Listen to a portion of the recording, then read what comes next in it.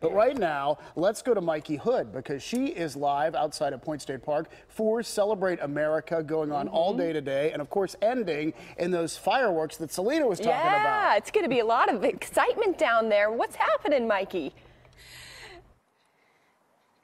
Happy 4th of July, David and Selena. Today is an exciting day in the city as fireworks will light up our skies in downtown Pittsburgh tonight. I'm so excited. I love fireworks. It's so fun. It's so festive. I'm here with Derek Weber from Lionheart Event Group. He has all of the details. Now, Derek, I know that this is a Pittsburgh tradition.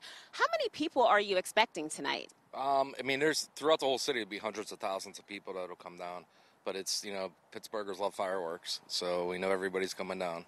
Okay, and so what I'm most excited about is right behind me, I see all of the food vendors setting up, and I see funnel cakes, and really, I'm coming down there for that, too. So tell me a little bit about the food. Yeah, there'll be food. There'll be a kids zone at Point State Park. There's food on the North Shore, too, at the Great Lawn area.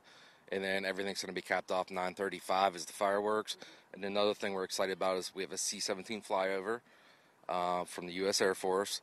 Tom Huzzard, who is from Pittsburgh, from Mount Lebanon, he's actually the pilot. So we actually have a Pittsburgher flying the plane, which is awesome.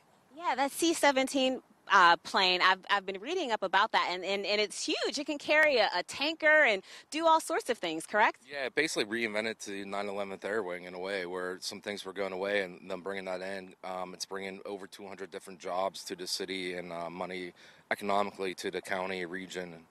Okay, and so as you mentioned, 9:35, the fireworks kick off, and there's a slew of activities happening, and parking is free, correct?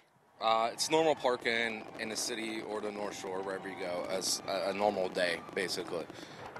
And so I'm so excited to get started tonight. The best place to watch, I'm not sure. I think I'm going to set up shop right here. So I have my chair, and I'm ready to go. And I think I just want to beat the crowd. So I'm going to send it back to you in the studio. I'm ready to go. That is perfect, Mikey. She has a good spot there. Yeah, she has the chair. She's already camped out.